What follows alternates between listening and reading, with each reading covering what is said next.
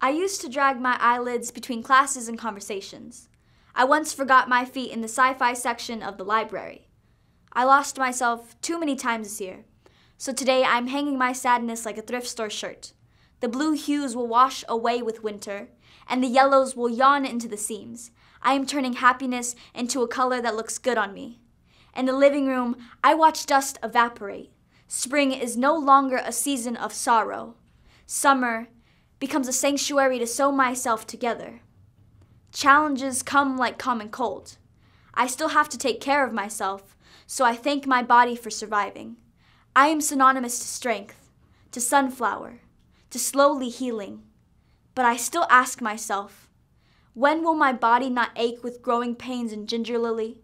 When can I wake up and have the sun brush the sleep from my eyelashes? It's spring. It's winter. I don't remember going outside today. I don't remember getting up. I get it now. You bought happiness a size too big. Go and hang it in the closet. I'll wait.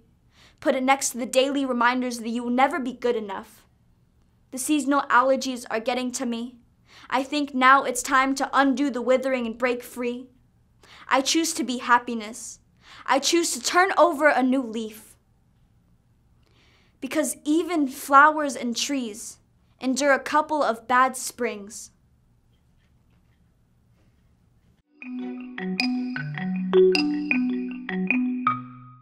Hi, I'm Yoko. If you enjoyed that video, please like, comment, and subscribe. Follow @GetLitPoet on all social medias.